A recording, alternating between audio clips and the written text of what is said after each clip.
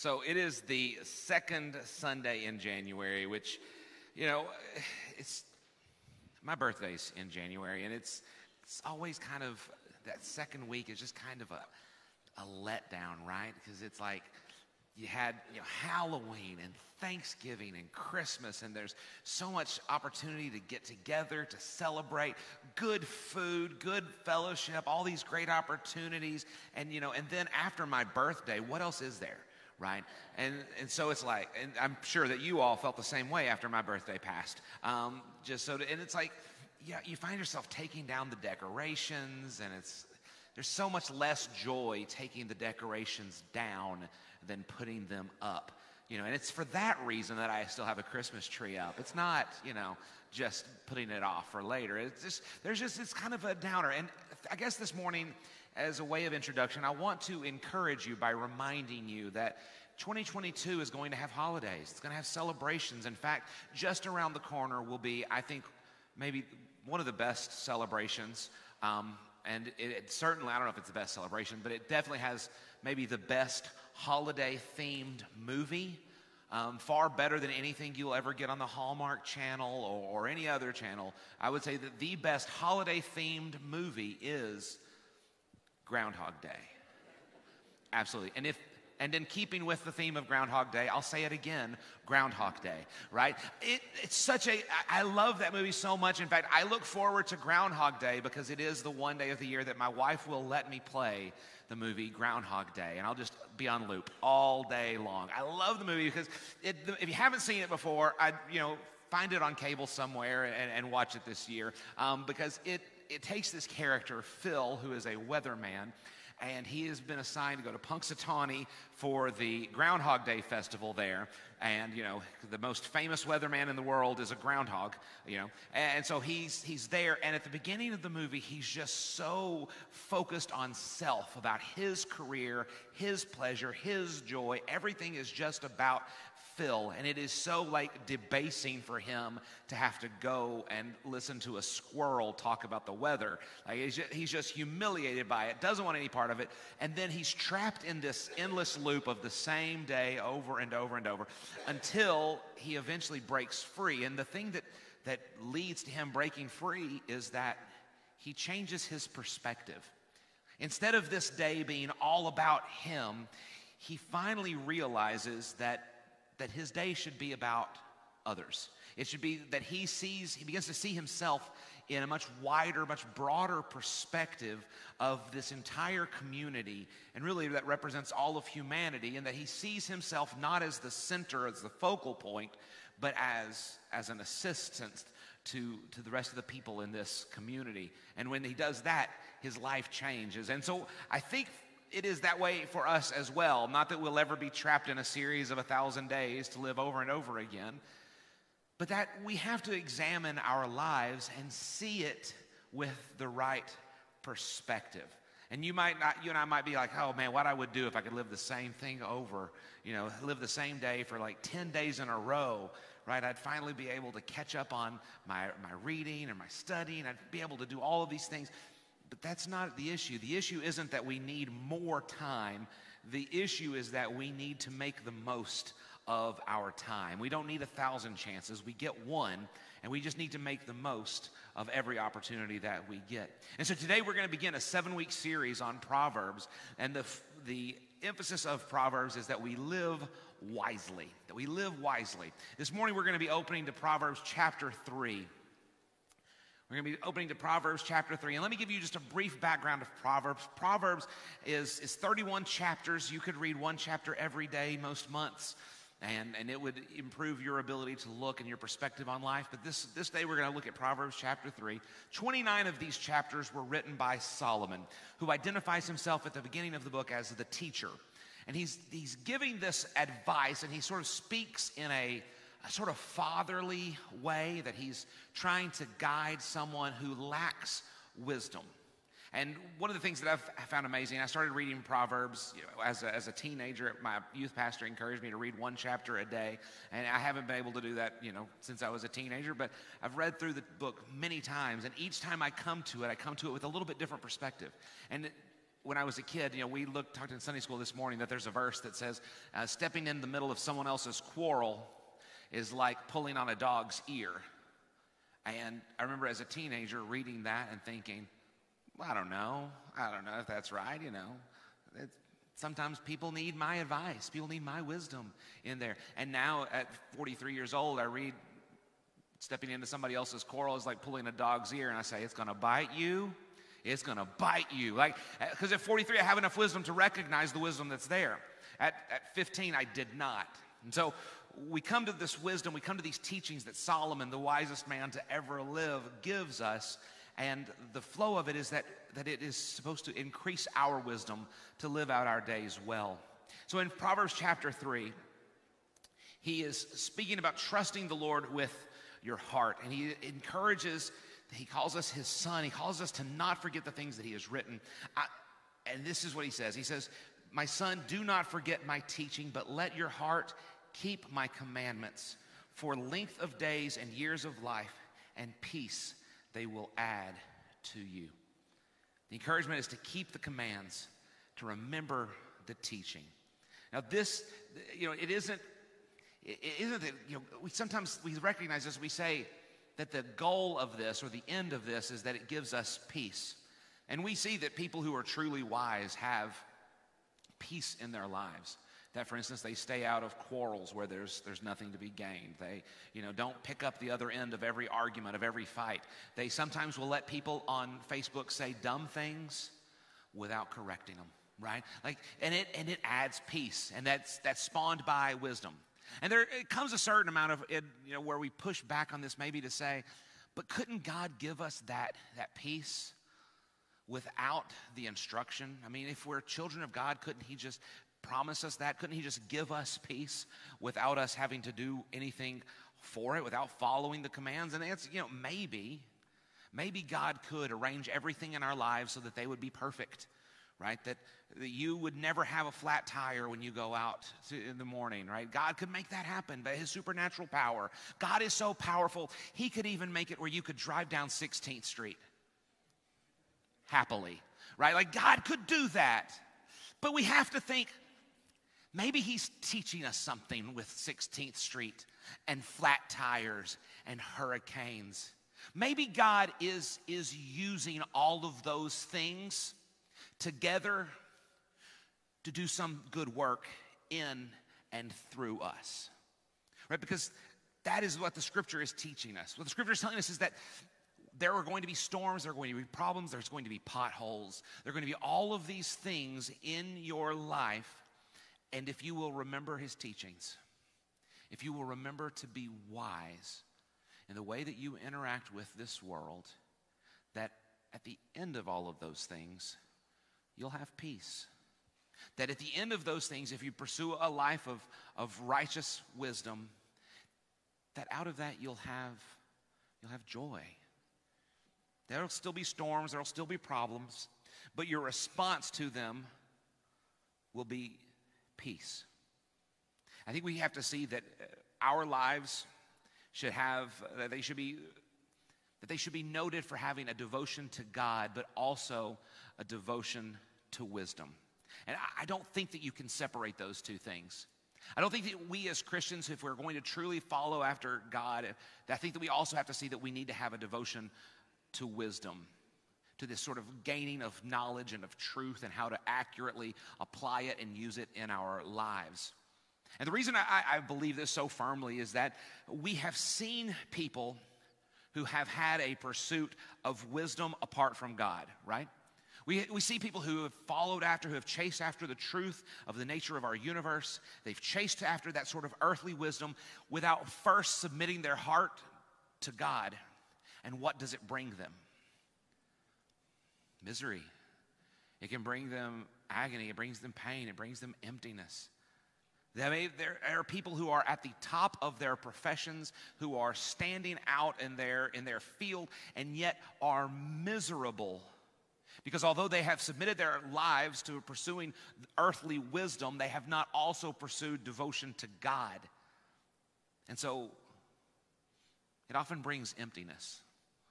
And on the other hand, we can see people who have pursued a devotion to God, but have not simultaneously pursued after wisdom. Because to be wise of this world is to know things like, how do you treat your neighbors? How about this? Let's go with one that's like maybe near and dear to some of you. How do you care for your dog? Do you have a dog at all? Do you have the misfortune of having a cat? Right? Whatever it may be. But just like, how about that? Just how much of our time is invested in our lives into pets? Now, does the scripture speak on keeping a pet? Not really. Not really. It speaks about dogs a couple of times, and both times it's bad.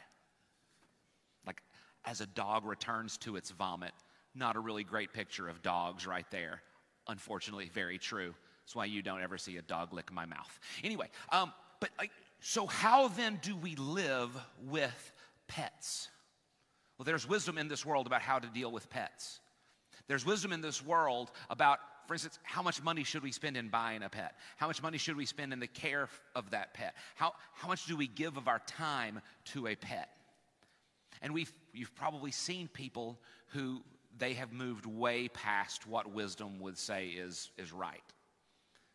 And then I hope I'm not starting any fights in your home right now by talking about this. I apologize if I am. But right, we see that. We see what unwise life of living with pets can bring.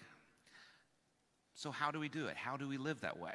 The scripture alone doesn't have the answer. Devotion to God alone won't give us the answer. We have to pursue wisdom simultaneously to our devotion to God. Those two things have to be together.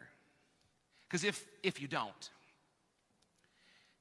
we don't, let's say that your pursuit of wisdom hasn't taught you what is wise and how to treat a pet, and you were to keep your dog chained up in a little bitty section in your front yard, and then you decide, I want to go tell my neighbors about the gospel.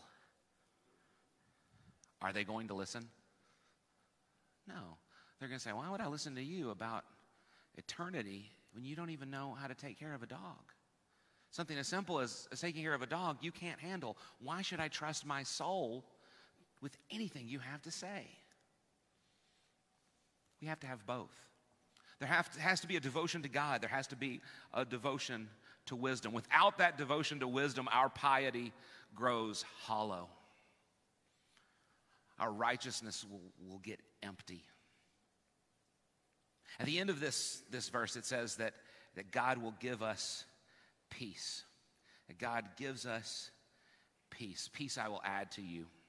Now, the translation that I'm using here says peace. You'll find translations that will use the word prosperity instead of peace. You'll hear, in fact, this verse is often used by preachers of a certain persuasion, certain ilk, to say that God wants you to be prosperous. And a lot of times they will use this verse as a way of saying that God wants you to be prosperous and wealthy. But the word here is shalom. And I feel like peace is the best way to talk about it, or maybe even wholeness. That God wants you to be whole. God doesn't want you to go through life feeling as if you're missing something. He doesn't want you to feel as if you're empty or drained. He wants you to feel complete. He wants you to have shalom. He wants you to have shalom. Now, that doesn't mean that God wants you to necessarily have prosperity. And the reason I think it's important that we understand this is that this idea of following God's command is not a simple sort of if-then sort of situation. It's not saying that if you do this, then you'll get this. Because God is not an ATM that if we just sort of put in our card with him and punch in the numbers that God delivers a certain prescribed thing. It isn't that. The emphasis, in fact, is not on the result. The emphasis is on the relationship. We don't pursue wisdom, we don't pursue godliness and wisdom just so that we can get some result for us. We pursue those things because the relationship is important to us. The next verse, Proverbs 3:3, says this: let not steadfast love and faithfulness forsake you. Bind them around your neck. Write them on the tablet of your heart. This idea of it of this pursuit of wisdom being bound around our necks and our hearts. Solomon's not, when he talks about something being bound around his neck, he's not describing jewelry. He's not saying if you pursue God, that God's going to just put this big fat bling around your neck. He's not going to say you'll just be iced out, right? You're going to be surrounded in gold. That's not what he's saying. He's talking about something to be bound around the neck. In Hebrew anthropology, the neck represented life. Represented life. The heart was that love connection. So he's saying, if you pursue after God and his wisdom, that you will have a fullness to your life and love. That's what it'll look like. That's what shalom looks like. It is having life and love and faithfulness to God, faithfulness to pursue after wisdom. It leads us. The emphasis, though, is on the relationship. It's not about the result. The thing about getting our priorities straight is that we have to make sure that the relationship is our priority, not the result. That our priority needs to be that we will have a right relationship with the Lord. And as far as results, what that leads to becomes much less important. It should be much less important to us what God does with us. What should be important to us is that we are pursuing a relationship with him. And that's hard. That's hard because sometimes when we are in the midst of pursuing a right relationship with him, we are pursuing God's wisdom, bad things happen. Bad things happen to us, and we're left wondering why those bad things happen to us. And it's just human nature that you're going to wonder. You're going to wonder why these things happen. Why did this person I love have to die young? Why does this person that I love, why am I watching them suffer? And we sometimes will say, well, where's God in this? Where is God in this? That's part of our nature, that we'll wonder those things. But if we're going to have peace in spite of the pain, then our priority has to be on the relationship, not the result. It has to be on the relationship. So we know that this is God's guidance for us. We know this is God's guidance for us. His word is clear that his guidance for us is to put our priority, our focus on the relationship. That's why Jesus picks up this same line of thought and he says, seek first the kingdom of God.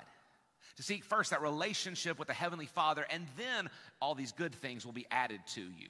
But it is to seek first after the relationship, the kingdom of God. This is God's desire for our relationship. So what does it look like? What does it look like when people actually do this? How do people who are seeking devotion to God and wisdom respond when they look at life? As I mentioned at the beginning, 29 chapters of Proverbs are Solomon giving instruction. Chapter 30 is different.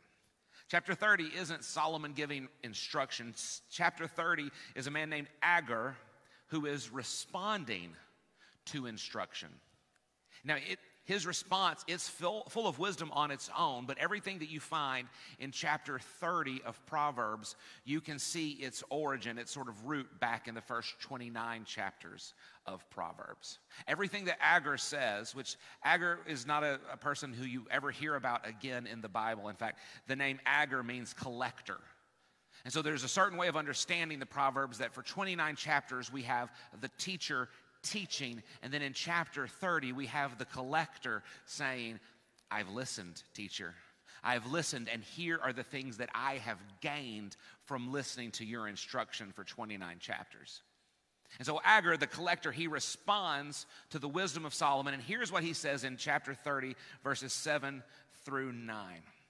He says, 2 things I ask of you, and this is sort of a prayer that he is making. And so after being filled with wisdom in his pursuit of devotion to God, he says, 2 things I ask of you. Deny them not to me before I die, which says, basically, I pray that you will give me this for as long as I'm living. First, remove far from me falsehood and lying. Second, give me neither poverty nor riches. So he says, remove far from me falsehood and lying, which is to say he wants to do no stock and trade with deceit whatsoever. He does not want to be told falsehood, and he does not want to ever lie. He just wants to deal in the truth exclusively. That's the first thing that he wants. And the second is that he would have neither poverty nor riches. He doesn't want one extreme, nor does he want the other. He explains it by going on in that verse saying, feed me with the food that is needful for me, lest I be full and deny you and say, who is the Lord? Or lest I be poor and steal and profane the name of God. Now, this thing that he says here in verse 8, he says, feed me with the food that is needful for me. The word that he uses there is sometimes translated as bread.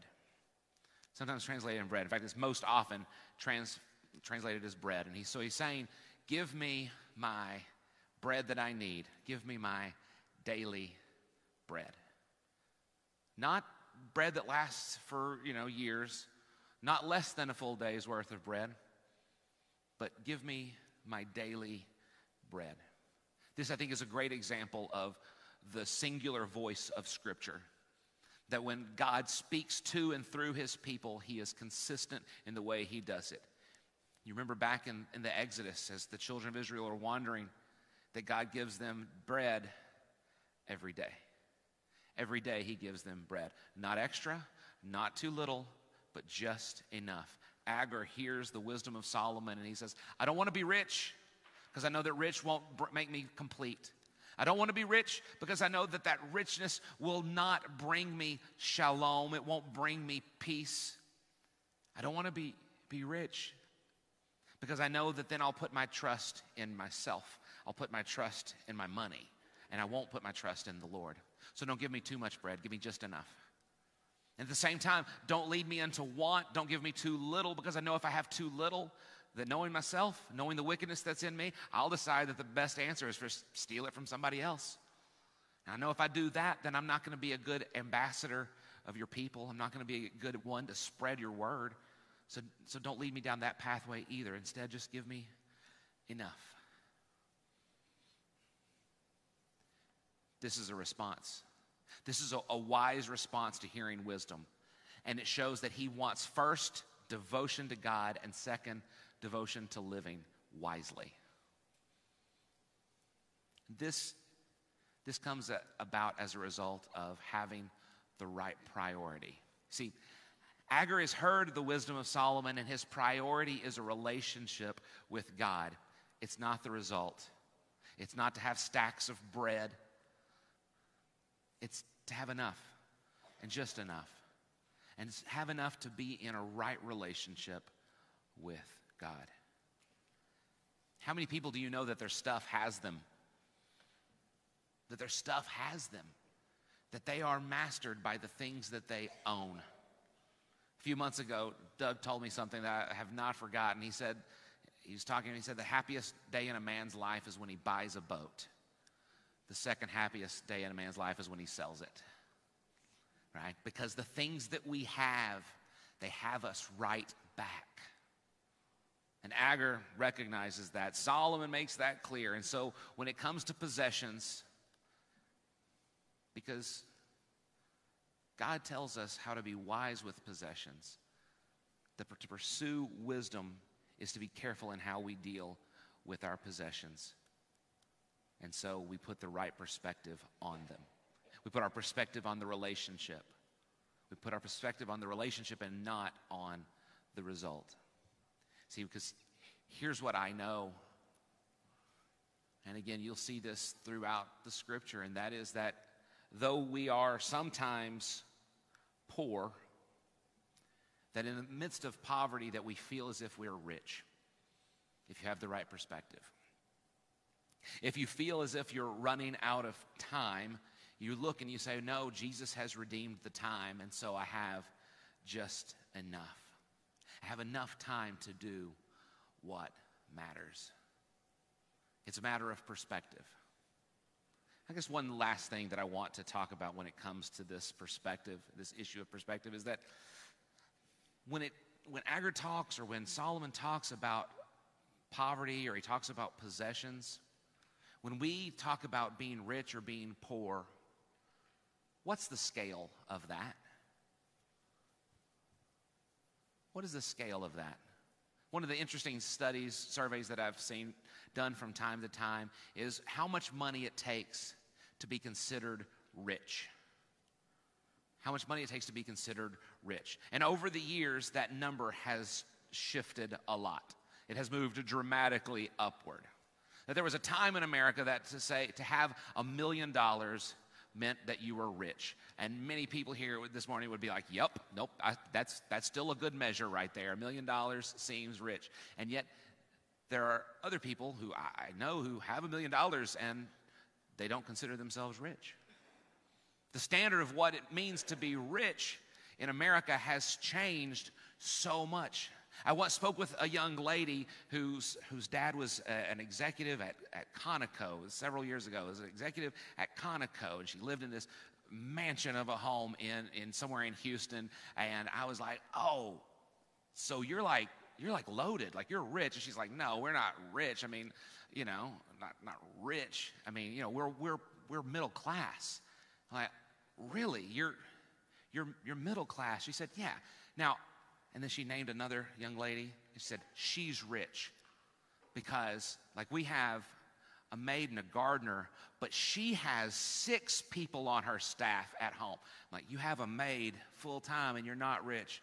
Okay, all right. Yeah, that's middle class. No, it's not. No, that's not middle class. Sorry. That's not what middle class means.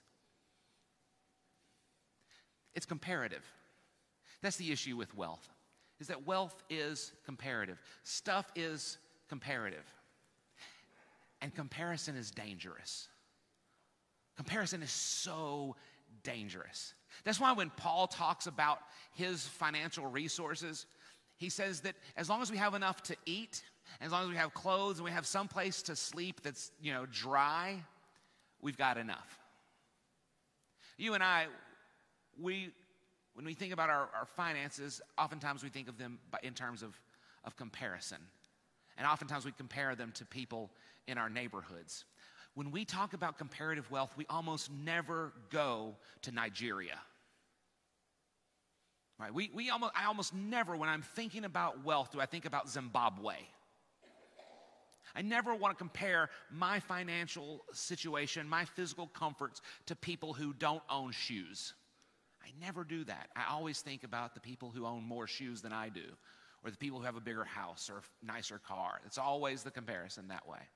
But it doesn't matter. Any sort of comparison that we do like that, it robs us. It robs us of our joy. It robs us of our peace. Here's one. Just this morning, I was having a conversation with somebody who has some things going on that they're upset about. And he said, I don't know why I'm complaining. I talked to somebody the other day who has cancer. I don't have cancer. And what they're trying to do right there is they're trying to not feel so bad about their situation. And that's admirable. It's laudable. And I find myself in that situation where I'm like, oh, poor me, my feet hurt. Poor me, I'm getting old. Poor me. People I love are dying. Poor me. I get there. And let me just tell you that it's really dangerous when you find yourself there to say, well, at least I'm not so-and-so. At least I'm not so-and-so. What's really great is in the New Testament, Jesus does this exact thing. Like he sees a man who says, thank God I'm not like him. And Jesus blasts that guy who says, at least I'm not like him. Because doing that to look at your situation and compare it to somebody else's, that's toxic. It's still comparison. It's still going to rob you of your joy. Still going to rob you of your peace. It is still putting your priority of thought on the result, not the relationship. Now, what does it look like when we put our priority on the relationship instead of the result? When we put our priority on the relationship instead of the result, we look at our life and we say, yeah, I'm being transferred from one job to a different job. And God's going to use me in the new job too. Now, when we look at the result, we say, oh, the hours aren't as good. The pay's, maybe a little better, but the hours are awful, and I'm not going to be able to work with these people that I really like. That's comparative thinking. That's thinking about the result. It's not thinking about the relationship that's primary. When we consider our primary relationship first, then when we are transferred in work, or when we are in a fight, when we have a quarrel in our family, when we have a medical diagnosis that is hard, then we look at the relationship and we say, all right, God is God, God is sovereign, God is in control, God knows that I am here. And so he will either deliver me from this or he will use me in the midst of this. One way or another, right? Now, what does that do to God? What does that do for our connection to him? Well, it allows God to be God and to move in the way that God wants to move, to use us in the way God wants to use us without the ramifications that we're going to try and judge him. Because when we sit there and we say, oh, poor me, that is us sitting in judgment of what God has done. That is us sitting in judgment of the way that God is making things in life work out. But when we put our priority on the relationship, it changes all of that. When we put the priority on the relationship, we say, God, use me how you want to use me. We say, God, teach me to number my days rightly. Teach me how to make the most of this time that you have given me, even if it's incredibly short. Even if today is my last day on earth, let me use it for you and not for me. Let me use this day to pursue what you want done in your world instead of making me rich, instead of making me well off, instead of making me healthy, instead of making me anything. That's the difference in priority living. My hope and prayer for us this year is that, and I see this here, in that I see plenty of people here who have the right priorities, that they're like, God's opening doors, let's take it. God's doing this, let's get involved. Let's move at the impulse of God's love to go where he wants us to go and do what he wants us to do and be who he wants us to be. I see that here. And yet I know that there is this temptation, that it is there for us to say, let's put our priority on the result instead of the relationship. So let's do that this year. Let's consider the relationship first and let the results be whatever God decides they're going to be. But let our focus be on a devotion to God and a devotion to wisdom, to say, we will pursue after you first. We will pursue after you first and let him take care of the rest. Let's pray together. Our most gracious Father, we thank you for today. Lord, and we thank you that we are in the midst of a relationship with you. And that this relationship that we have with you, that it bears no comparison, that there is no relationship that comes close to it. And that the relationship that each of us have with you individually, that it isn't open to comparison. Lord, I pray that you would inspire us to be devoted, that you would inspire us to be wise, that you would make us wise, and that you would help our hearts, that you would hang it around our hearts and necks, that our life and love would be about the pursuit of a relationship with you. Let us not find ourselves as those who live so self-centeredly, but that we would give ourselves to you completely. Lord, help us to have a relationship priority as we move into this year. We pray that you would make us wise. Lord, I pray this morning that if there's any here today that doesn't know you in that sort of relationship, that their knowledge of you may be very incomplete. Maybe they've got the knowledge and they've just never pursued a relationship with you. I pray, Lord, that your Spirit would move in their heart today. That your Spirit would move in their heart today, that today they would say, this is it. This is the day I change things. I devote myself not to just knowledge, not just to a job or a collection of wealth, but that I devote myself to God. that I know a Savior who died for me so I might live for him. But if there's any here that doesn't know you today, I pray that salvation would come to them today. Lord, we pray these things in Jesus' name. Amen. We will have a time of invitation now as our instrumentalists play and we sing. If there's a response that you need to make this morning, we'll be here. Stand with me as you're able.